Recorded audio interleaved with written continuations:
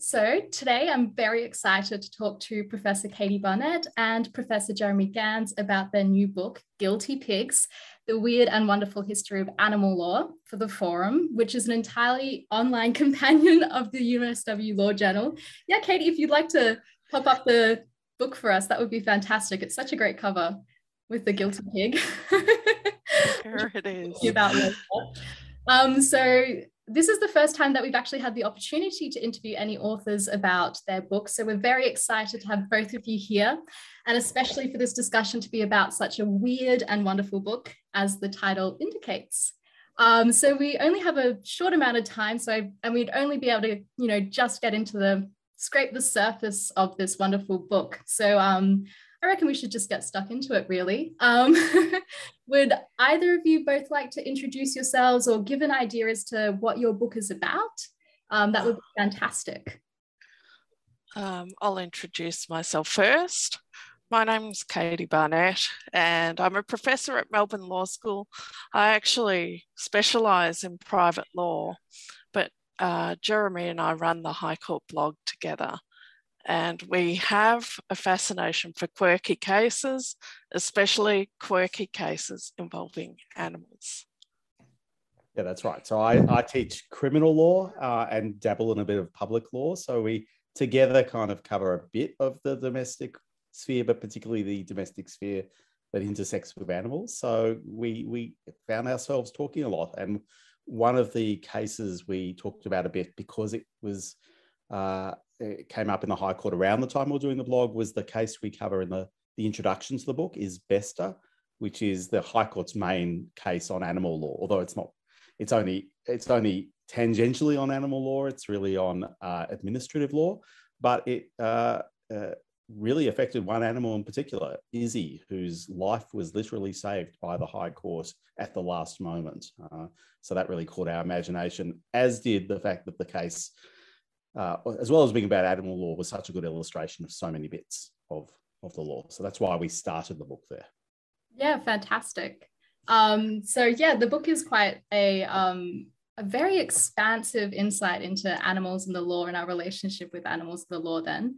And just for context, for anyone listening, so the book covers 6 core, dimensions or aspects of the book, aspects of animals and the law. So we have owning animals, controlling animals, blaming, understanding, harming, and protecting animals, which means that it covers so many different areas. And yeah, like you said, so the book actually opens with this case with Isbester, which is fantastic, because this is the next thing which I wanted to ask about, was that by using Isbester, I think what's really clear from the outset is that it's such an accessible book, because that case brings up so many different areas of the law which are really interesting, but you definitely make sure that anyone who reads the book can understand these different elements of the law. So every concept that comes up, and in the Isbester case, there's administrative law, there's private law, there's public law that comes up. It's very thoughtfully explained. So why was it important to you that lay people or people who don't really understand the law very well, why was it important to you that they could engage with this book? So that's actually an interesting question. So Jeremy and I met not in person first, but we met via blogging. So we hadn't actually met each other in person. And we both have this real passion for explaining the law to people. I mean, I guess that's why we're professors, right? We love explaining the law to people, but not just students. We love to explain it to anyone who'll listen to us, basically.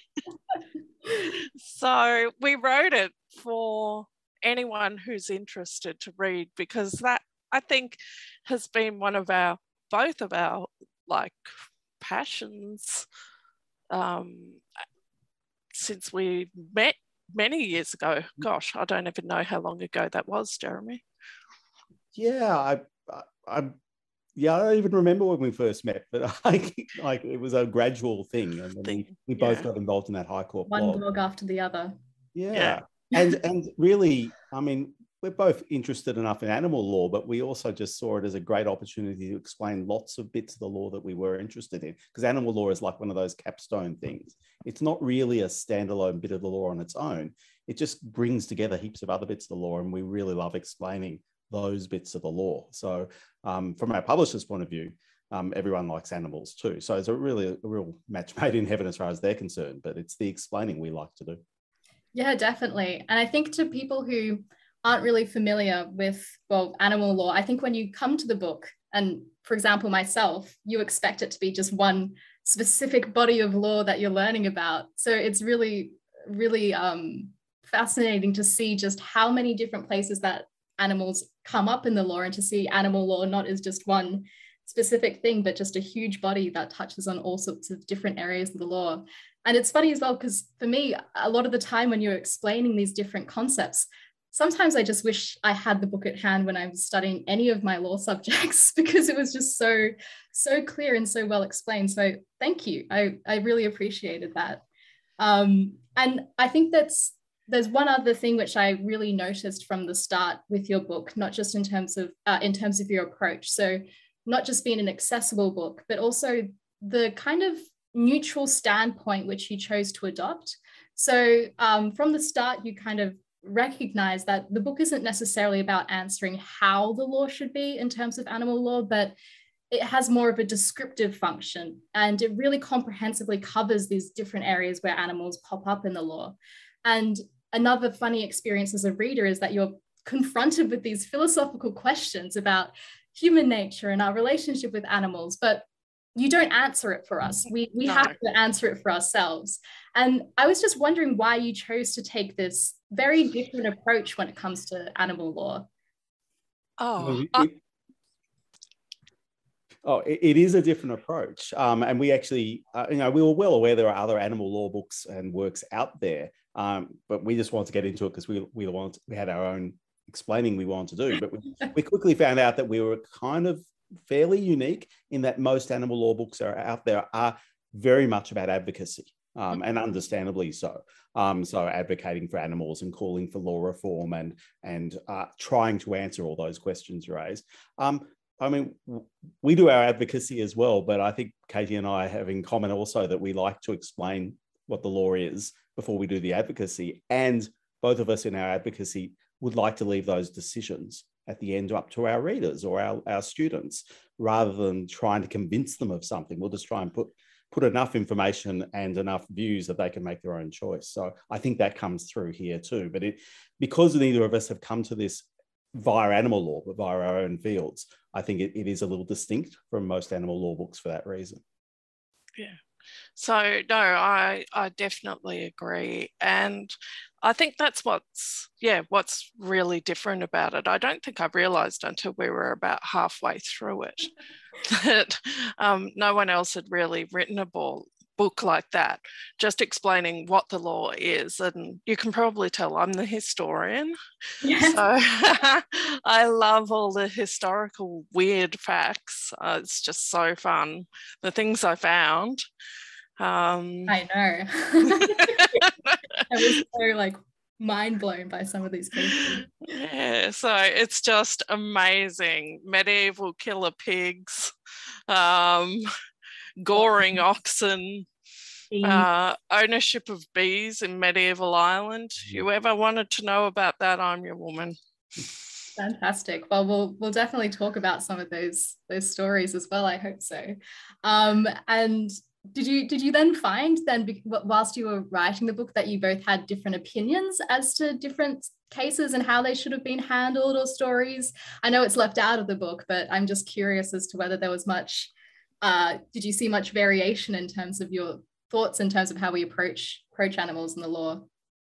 No, I don't think we did actually. It was all really very smooth. I mean, I guess we've got a lot of similarities, but at the same time, the whole style of the book is so, we try not to be pushy. So I think if we had a difference, we wouldn't even notice, because we'd still be writing the same stuff, even if each of us were coming to different conclusions. Yeah. So, yeah. I mean, we had slightly different styles of writing, but by the end of it, because we worked on each other's chapters, we converged quite a lot in our styles. We learned a lot from each other writing this book in terms of how to write. Yeah, definitely. I had to de-academic myself a little bit, be a little bit more laid back. And I tend to be a bit too much of a storyteller and like to have have a mystery that unfolds, and got pulled to be a bit more gentle on the reader and tell them where I was going before I got there. Well, you both have experience in writing books before. That's correct. Is that correct? So Jeremy, you have a book, and Katy also wrote a book as well, but fictional. Katy's got tons of books. Yeah. Yeah, I'm a book machine. Yeah, so I have written fiction. And Jeremy's written an excellent book on juries, which he ran the manuscript by me, and I actually stayed up until 2 a.m. He can verify this is true. And texted him going, my God, I had to finish it. But yeah. So and I read Katy's novel as well. Well, you were a beta reader for my novel, so which is pretty wacky. It's like a dystopian society. Yeah, but I guess we're a little bit unconventional in the way we write, aren't we, Jeremy? Like, I think we are a bit more approachable and wanting to talk to people about things in a less academic way, hence why we got into blogging in the first place. Yeah, definitely.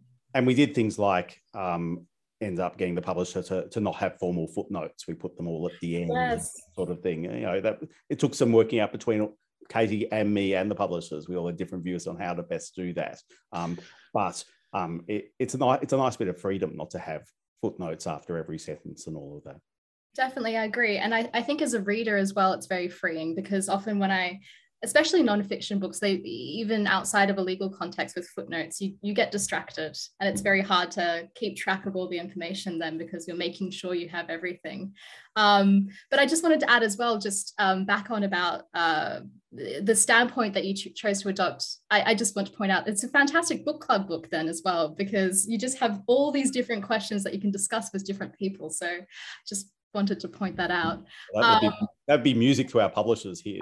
Yeah, but people can, because each chapter has a kind of story to it that runs through. So, for example, chapter 2, which is the property in animals, has the story of Darwin the IKEA monkey, and that just keeps running through, even though you hear the stories of other animals as you go through, but it runs through. And so, the chapter about evidence has the story of the sniffer dogs, and that just keeps coming back. So we have tried to tell it via stories which kind of grab people, and you want to know what happens to the IKEA monkey. Will sniffer dog evidence be admitted? So on and so forth, trying to grab people's attention. Yeah. And that was leading on to something else I wanted to ask, which is obviously about the scope of the book. And the breadth of material which you have, in terms of not only in terms of the time period where you go from ancient to modern times, but also it has quite a global perspective. It's not just Australian stories. And then, as you said, I think there's a story for everybody. It grabs people's attention in different ways. Thematically, there's very quirky stories which just pop out, but there's also very somber and sad stories. And also, I think they have different values as well. Like sometimes it's just random information which you just love to hear about, that you want to share with other people. But other times it touches on some really core legal concepts or things about human law, which has value in that respect. It's not just a funny story that you share with others. So I think it had a really fantastic variety to it.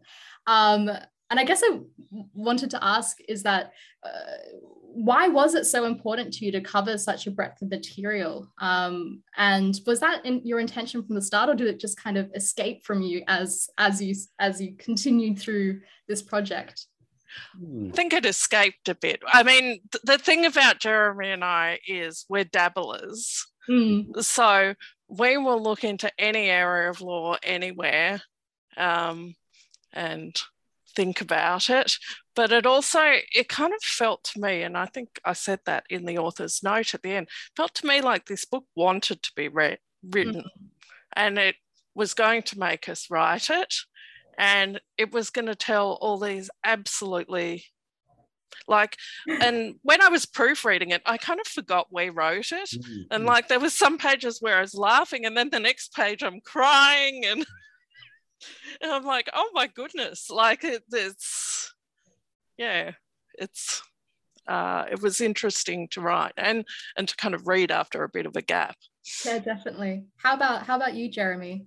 Yeah, no, similarly. Look, I came to it a bit from that idea of an animal having its day in court, like an investor. And I knew that I was going to have to cover, and I was always wondering how to do that, some of the criminal law side of things, which can be very difficult reading and difficult stuff at times. But the chapter that most surprised me personally was the one on understanding animals, which is basically about evidence law. And that's something I knew nothing about, even though I'm an evidence lawyer, about the role animals sometimes play in evidence law.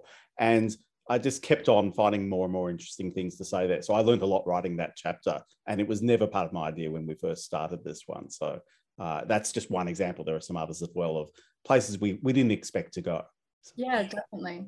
I mean, since you brought it up, actually, there's what I found really interesting about understanding animals, and it's a theme that runs throughout the whole book as well, is this concept of the anthropomorphic fallacy, right? So the idea that we have a tendency to attribute human behavior to the behavior of animals, and this can produce some very interesting outcomes and very subjective and inconsistent outcomes in the law as well. And so that's definitely the case from the research, for example, you did on evidence for that chapter, Understanding Animals.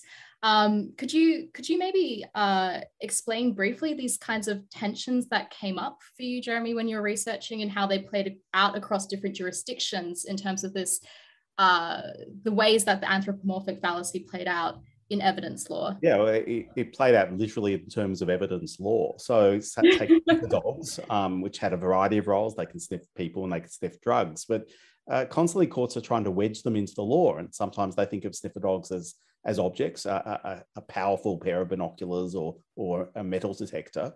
And other times they liken them to humans. So, the courts are trying to work out, is it a search for a sniffer dog to come up at you and sniff? They think about what if a human came up and sniffed at you, and so on. And they reach some different conclusions on that as well.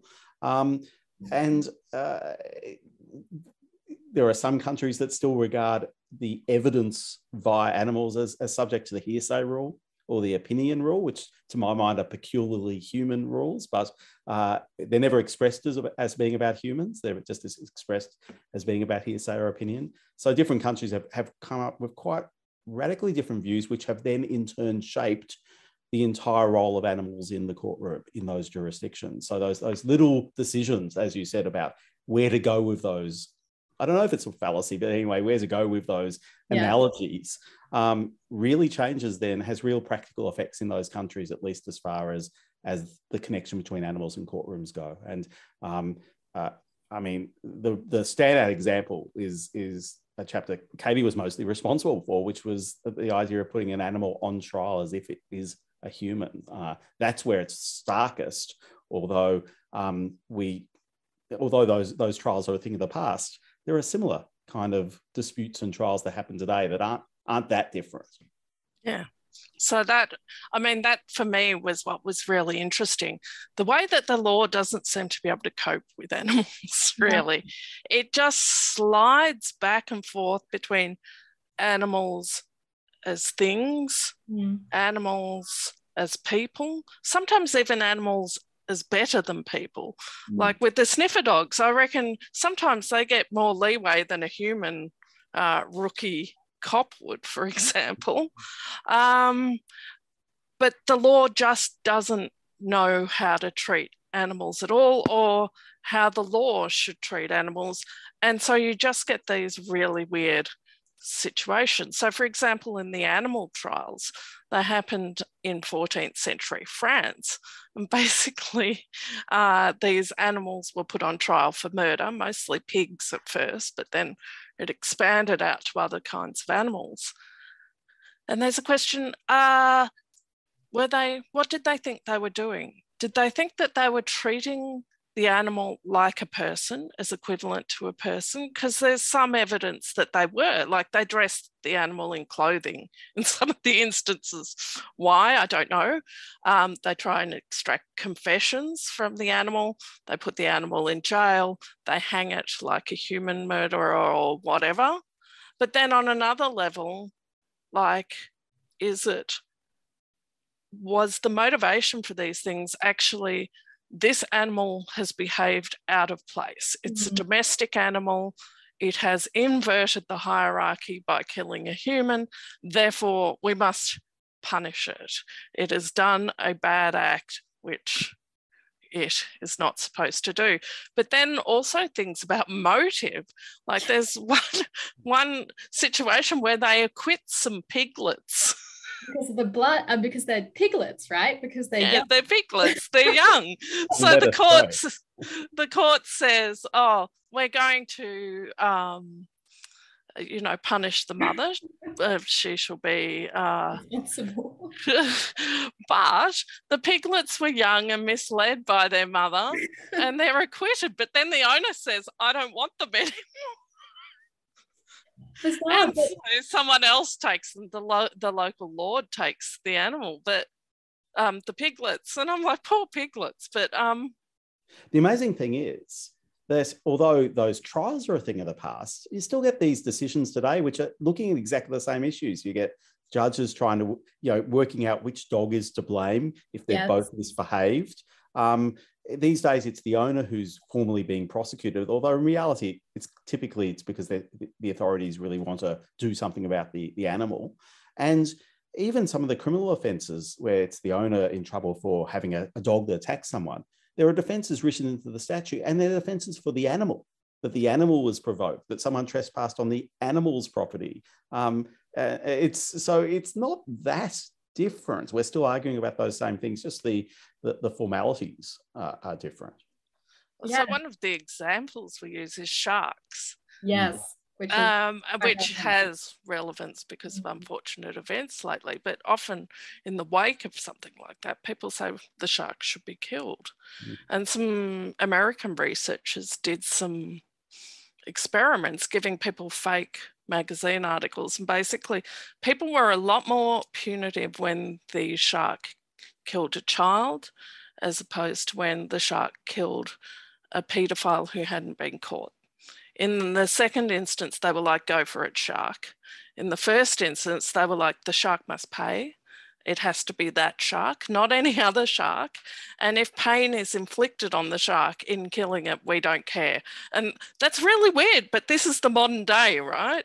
This retributive aspect still exists. And without any regard to the shark's view of things, because I don't think the shark has a view on kids versus pedophiles at all. Yeah. No. And does the shark even have the moral capacity to make a judgment about what it's doing is wrong? I mean, as far as it's concerned, it's just being a shark trying to eat its dinner. Doing its shark things. Yeah, doing shark things is presumably, yeah. So do either of you, and because I think that is like the value as well in terms of the timeline that you have for this book, when you point out these guilty pigs and then you point out the fact that, well, actually, have we really changed? And I wonder, I know this is veering off the neutral standpoint of the book, but do either of you think that we have progressed that much in terms of the way that we see animals then? Or do you think we're kind of stuck in the medieval mindset when it comes to those things? Or is it a complicated picture? I don't know. What are your thoughts? I think we're still confused. That's my view. We're still really confused and we still don't know what to do. And that kind of confusion has existed from ancient times. Once we domesticated animals, once we kind of brought them into our lives, it's then like, what is our relationship with them? Well, that's my cow, my dog, my bees even, right? But now what does that mean? Is the animal a thing? Is it a separate being? So I think it's basically still the same problems are recurring from Mesopotamian times to now, we just don't know how to categorize our relationship with animals. And I think one of the standouts of that is this, big movement of the last 100 years, the big advance led by Jeremy Bentham of making it a crime to be cruel to an animal, which of course is a massive advance and it's a really important step. But it's a very confusing step too, because you're not allowed to be cruel to, many animals. You can still step on ants and lizards, but you can kill them, and you can eat them, and you can cage them, and all these other absolutely terrible things. It's just that you can't be cruel when you do any of that. And I think that's a pretty confused position to be in. It's very much focused on what I'm sure you would call as an anthropomorphic step, which is assuming that animals feel the sort of things we do at certain times and feel pain and the like. But even that's an imagination. We don't really know how those animals feel. So there's even that big step forward is a confusing step forward. And so are the next ones, the ones where we start, which we cover at the end of the book, where animals start to be treated the same way, with some similarity to humans in terms of rights law, writs of habeas corpus and that sort of thing. Yeah. It sounds like a big move, and it's recognizing that we're all just animals, just like the other animals are. But at the same time, when you start to try and apply those rules, you start to get some real mysteries about if you're freeing an animal, where are you freeing the animal to? That sort of problem. Yeah, that kind of problem. And which animals? Yeah. So yeah, exactly. And what counts? So I learned a lot about octopuses from the final chapter. I was so glad Jeremy chose the octopus. That was our story, because we kind of felt we've been a bit. The only other kind of, I guess we did have bees, didn't we? And some weevils. A lot of bees, yes. Yeah, a lot of bees. That was me. I'm a bit obsessed by bees, but I had a ball at the end, trying to go back through the book and see which animals we had mentioned and which ones we left out, and then doing the whole classification of mammals and chordates and all of that, which phylums did we cover? And it was pretty telling by the end that we'd pretty much focused on creatures that were most like us. So octopuses are so fun because they're absolutely nothing like us, and yet seem to have the kind of intelligence we associate with those closer animals. So really interesting one, and one the law struggles with. It's only relatively recently that octopuses have been wedged into some of the laws about cruelty and rights and all of that. Yeah, and like stories about octopuses taking the lids off tanks, and they're great. And taking selfies, which selfies. The other famous selfie story is the monkey selfie, the macaque that supposedly took a selfie. It's a bit unclear in Sulawesi, and that's a famous case, and it got litigated. The macaque didn't just take a selfie, but actually brought an action against the photographer. And yet we concluded at the end with an Australian competition, which just by coincidence happened to come out as we're writing, where an octopus took a selfie. No one's suing, although I still wonder whether the octopus should have got the main prize rather than the human photographer in that case.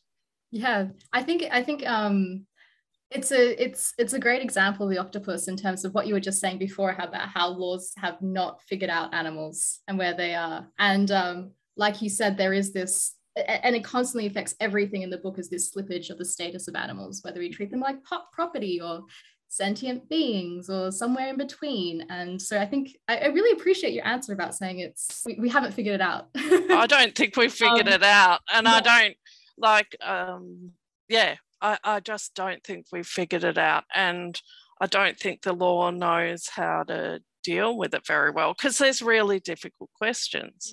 Like in terms of, for example, there's a chimpanzee who behaves rather badly to someone, causes grievous bodily harm. Oh, if there's a take-home message to people from the book, it is do not own wild animals. Do not, for several reasons. One is it's really cruel and you're really constraining them. But the second reason is they're wild and they might, eat you, pull your head off, bite your hand off, like stuff like that. Don't do it. So I'm never patting a zebra. Never. The zebra. No, my gosh. Because my dad said, That's aren't they scary. just stripy horses? I said, No. no. What you've got to remember about zebras is the apex predators are lions. They're pretty feisty beasts, and you can't tame them. So, and then, you know, chimpanzees, for example, don't. But they obviously have a high level of intelligence, and they have affection, and they have that kind of stuff. So what do we do there? In terms of the chimpanzee who almost killed someone? Well, if it had survived, what would we have done to him? Exactly. Yeah. There's some constant tension between wanting to appreciate the sentience of animals, but then again, it's this idea that once we do that, how do we separate the sentience from human ideas of morality and and humanness? And well, on that, my next question, I'm worried about focusing too much on the animals almost, because also part of your book and what you keep on coming back to, and I'm sure my next question is that all you're really doing is looking at human law when you're looking at animal law. So maybe Jeremy, for example, what is one of the key things that you've learned about humans, and particularly about human law, in the process of writing this book? Or maybe there's a lot that you've learned, I guess. I think, well, it's absolutely about human law, though. I mean, there's always a question of how much, say, the courts are leading other humans, judges, of course, are human too, on ideas, or whether they're following, and whether statutes are leading or following. I mean, one thing we kept noticing, and people would, once they learned we were writing this book, would send us articles. And there's a recurrent thing in recent times of this parliaments of some country has declared that animals are sentient, and therefore that means everything. And then we get excited, then we go and look at it, and it's just yet another incremental change to the law that has now been packaged as a sea change. And I got a bit cynical about some of these after a while for that reason. I mean, there's some wonderful people out there doing animal law work, but occasionally I thought, there's a bit of overselling of how much human law can do. And a lot of this isn't really about the law, it's about changing views. In fact, we end the book with a bit of discussion, not of human laws, but just of human views about animals. And again, with the octopus, that went from octopuses are weird and dangerous creatures, and tasty ones, and then a shift which wasn't a law shift. It was a shift that came from having videos and more exposure to, maybe animals, octopuses are friendly, safe, and you really shouldn't eat them creatures. And that's part and parcel in part with the environmental movement. And environmentalism is something we touched on in the book, because it governs partly that difference between domestic and wild animals. But that movement isn't really a legal movement. It's a much broader movement than that. Yeah, it's fascinating. And I think that something which you just said, which really I really aligned with, which I found in the book, was that a lot of the time the law is quite incongruent in terms of the way that it says it is, and then how it plays out in real life. And often that's also because of these categories. The law, just in general, you need to put things into categories and decide that something belongs in a category. So what you come across in the book is you need to put animals in the category of wild or domestic or dangerous or not. And I think one of the starkest examples for me was the really dark chapter which you have about harming animals. And you look at the case of Daniel Brighton, and because the court is confronted with this question where they have to define a pest, and the outcome of it, you point out in the book, is that it essentially means that the people can deliberately inflict serious pain on animals without legal authority if more than one animal of its kind shows a common propensity to be destructive, and the person uses a technique where they're trying to kill as many of them as possible. Which, you look at that and it makes no sense, but I think that often happens in the law when we need to categorize things. So were there any other stories for you, for example, Katy, when you were writing this book, where you had to take a step back and be like, hang on, Like, why? How did they? Is this the correct label for these animals, or? So the big one is General- bees. Yeah, the bees. Yes. So initially I thought I was reading it wrongly because I had all these cases saying bees are wild, going right back to Roman times. Bees are wild, bees are wild, bees are wild. And then I found all these other cases and they said, bees are tame. Bees are tame. They're just like cows, you know. Bees are really tame. I'm like, It's the same bee. I don't get this. Like, how? What's going on? And then I worked out what it was. I must write something about this at some point. They're wild for the purposes of property. Why? Because they're kind of uncontrollable. They just get up and swarm. And I guess they're like, in some ways they're a unit, and in some ways they're many little creatures. And then it's hard, you can't mark a bee, although the ancient Irish did try by sprinkling flour on them. But yeah, for property purposes, they're treated as wild. Then for tort law purposes, if bees sting people, are annoying, that kind of stuff, the law has a totally different attitude. It says, no, bees are tame, bees are nice, bees are helpful, they make us honey. Okay, they occasionally sting people, but then the poor things die anyway. Bees are nice. So it's kind of like, yeah, the law's put it in two competing categories and seems to be fine with that. Still haven't sorted it out. No. That's the central theme, I guess. So yeah, it was just like, but don't you realize that this conflicts with everything you just said in this case? No, you don't see a problem with that? Okay. Definitely. And we see cross-cultural differences as well. I think, for example, in Australia, how we decide, if I remember this correctly, decided that kangaroos aren't dangerous. Yeah, no, kangaroos aren't dangerous. Also, in England, flies are a nuisance, but in Australia, flies are not a nuisance. They crack me up because I've lived in England. And yeah, they do have a lot less flies, whereas in Australia, it's just like, you got to live with it, guys. Yeah, I mean, one thing we tended, of course, naturally to look at Australian law first. But we never wanted to stop there because the comparisons are so interesting and the cases are everywhere.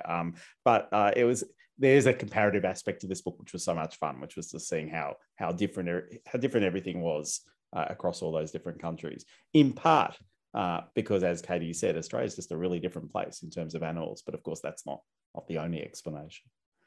Absolutely. I'm just noting that we're unfortunately starting to run out of time, but I do have probably two more questions, but probably one of my most important questions, and maybe you've already answered it accidentally, but I really would love to know what your favorite story in the book is. I know it's impossible for me to answer, but I'd love to hear your thoughts as to what was the most enjoyable part of it for you. My personal favorite was just a little story in the evidence chapter about a dog whose own, it's classic property law dispute. Who's the owner of this dog?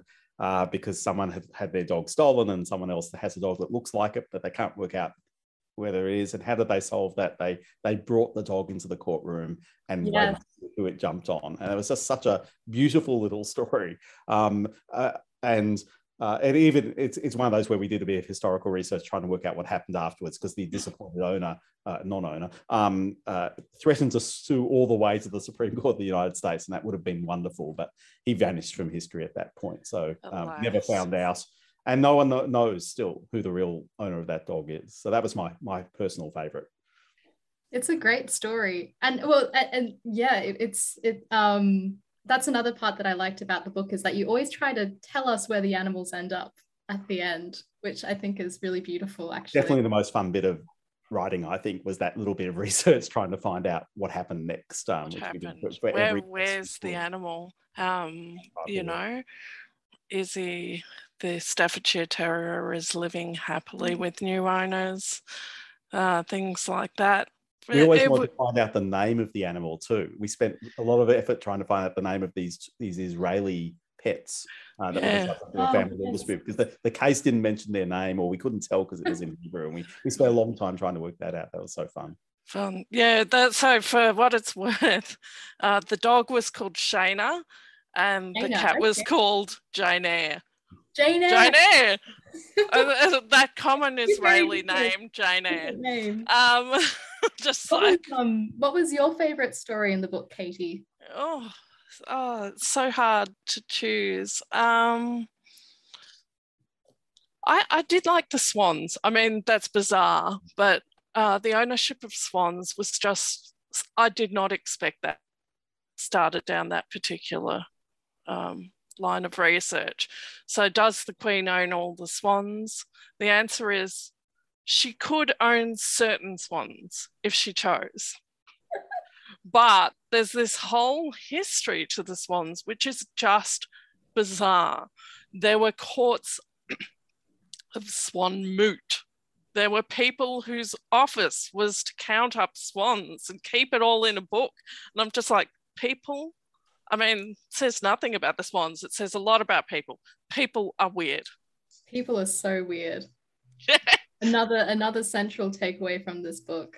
And the insignia that they put on the swan beaks. I love the illustration that you included in the book of the different signs, the markings that they put on the beaks as well. To say that's my swan, and it's just so weird. It's the precursor to trademark law. Seriously. Wow. And that's just, I was like, I did not expect to find this in my research. So I think that was one of my favorite bits. My first question when we get King Charles is, what's he going to do with those swans? Is he going to claim them or not? I'll ask him, because the Queen's website, I went to the Queen's website and it says she has no desire to claim the swans. We actually end the book with a little story about Prince Philip that went around, especially this last couple of years. Everyone was asked which animal they'd like to be, and everyone just said dogs and cats. But he said he wanted to be a virus that took down the world's population because that would be better for the rest of the animals. He was joking, of course, but it was poignant given the events of the last couple of years, including his death. Yeah. Yes, and you note in the book that the price of the book where it says that quote now is it's a rare book now, because it's actually one of the few things we just tried to find and couldn't. I'll grab it whenever I can, but we had to rely on secondhand takes of that book just to finish that off. Fascinating. And well, speaking of that, one last question, and then we probably have to wrap up, unfortunately. But the other thing, whilst I was reading it, seeing as at the end, we're looking to the future now, I kept on thinking about all the stories that kept on popping up whilst I was reading in my mind, recent stories, like even like the culling of hamsters in Hong Kong to mitigate the COVID outbreak.